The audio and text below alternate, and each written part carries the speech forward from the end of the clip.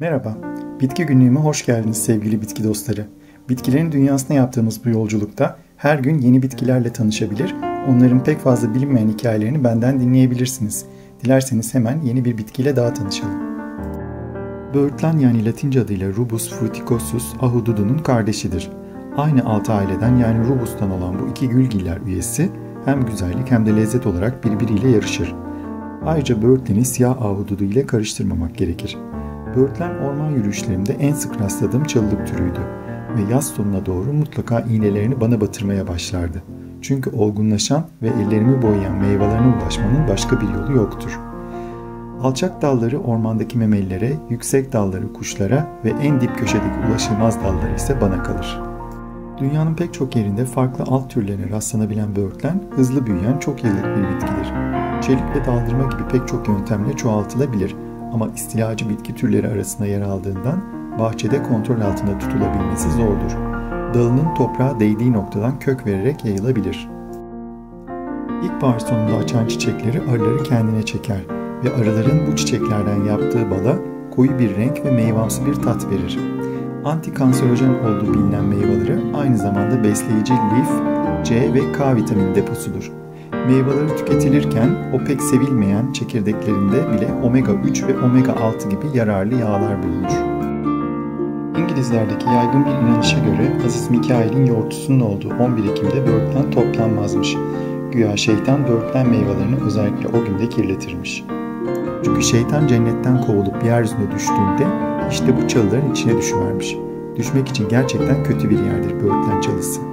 Benim de çocukken ilk defa kaykaya binmeye çalışırken böyle bir maceram olmuştu. O nedenle şeytana acıyabilirim. Beni çalılardan 2 kişi adeta sökerek çıkarmıştı.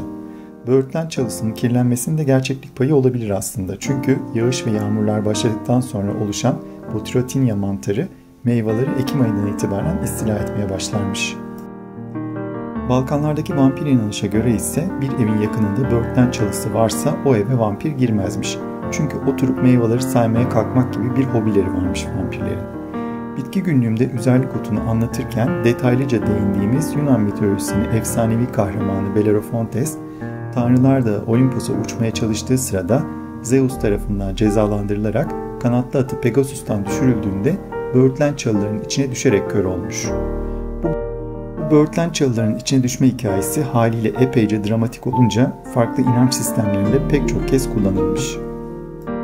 Ayrıca Tanrı'nın Hz. Musa ile içinden konuştuğu yanan çalının da bir böğürtlen çalısı olduğu düşünülmüştür. Yanı sıra Hz. İsa'nın başına konan dikenler tacının dikenlerinin de böğürtlene ait olduğu söylenir. Eski bir inanışa göre ise böğürtlenin meyveleri ve çiçeklerinin de yılan ısırığına iyi geldiğine inanılırmış. Şeytanın yılan kılığına girebildiği, hatta böylece Havva'ya yasak ağacın meyvesini sunduğu düşünüldüğünde bu inanış da yine şeytanla ilişkilendirilmiş olabilir.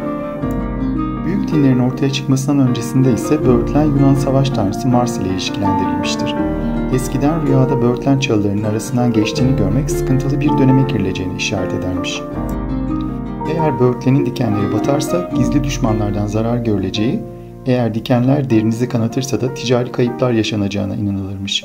Fakat rüyada böğürtlen çalılarının arasından zarar görmeden geçerseniz düşmanlarınıza karşı zafer kazanacağınız düşünülürmüş. İzlediğiniz için teşekkürler. Videoyu beğendiyseniz abone olmayı, beğendiğiniz videoları sevdiklerinizle paylaşmayı lütfen unutmayın. Bol çiçekli günler dilerim.